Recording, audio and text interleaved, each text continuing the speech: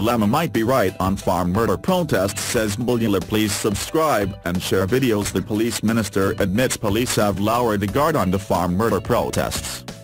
EFF leader Julius Malema has taken to social media to complain about the difference in treatment by police in the farm murder protests as compared to protests by black African youth. In a tweet that has received a lot of comments and retweets, Malema said protesters were illegally blocking roads, but police were not shooting rubber bullets at them. However, if it were African youth blocking the roads, the treatment by police would have been different. His comments divided social media, with some saying police had to treat all protesters the same way, while some said his observation was wrong, saying the protesters did not loot or burn any buildings. Oh, and they are not burning stuff. That surely helps. Great tip for future mass action, said one who was in support of the protests, while another wrote, when taxi and truck drivers were arrested last week for blocking the highway, did you see anything burned? Cock. The rest complained that the road blockage prevented most from reaching their destinations. Some matriculants couldn't make it to their riding stations (CIC) because of this racist protest.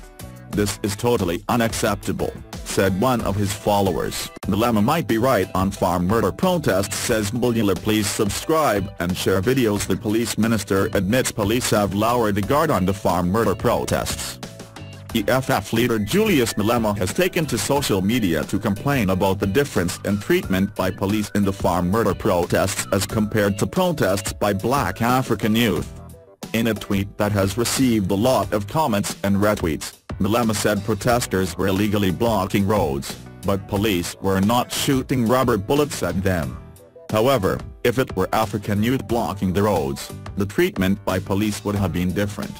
His comments divided social media, with some saying police had to treat all protesters the same way, while some said his observation was wrong, saying the protesters did not loot or burn any buildings.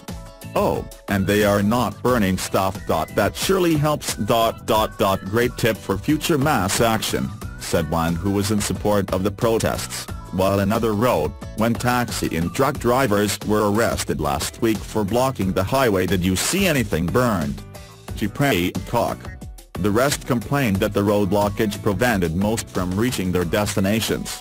Some matriculants couldn't make it to their riding stations (CIC) because of this racist protest.